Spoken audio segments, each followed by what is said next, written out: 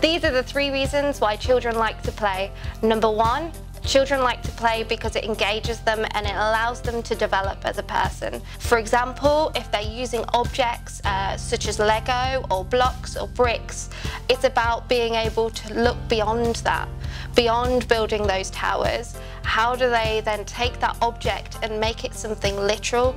Number 2, children like to play because it inspires them to think beyond the means of the classroom, so using the natural environment as well as in the man-made world. Number 3, children develop through play because it allows us to create independent thinkers and learners so that they're able to problem solve and reason and develop that teamwork and also independence through play. Thank you for watching and listening. Please click subscribe and listen to some more informative talks.